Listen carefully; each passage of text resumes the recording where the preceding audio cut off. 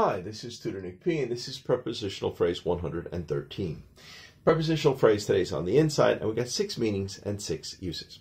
Okay, if somebody wants a screenshot, do it right now. Let's get right to it.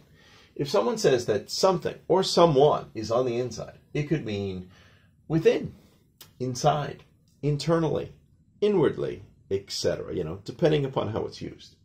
The phrase dates back to the 1600s.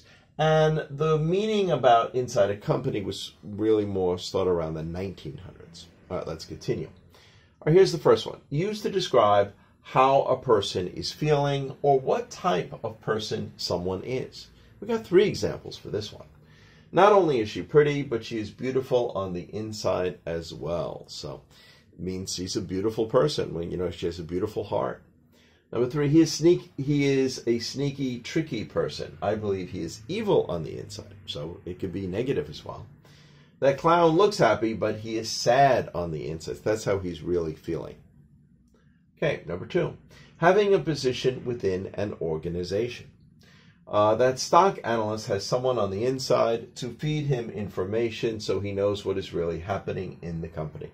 Yeah, if you ever watched, shows about stocks, and these analysts, sometimes they claim that they know somebody. That's how they got this special information. There's somebody on the inside, probably somebody who they would pay some money to, that is giving them information. So they say they know somebody on the inside.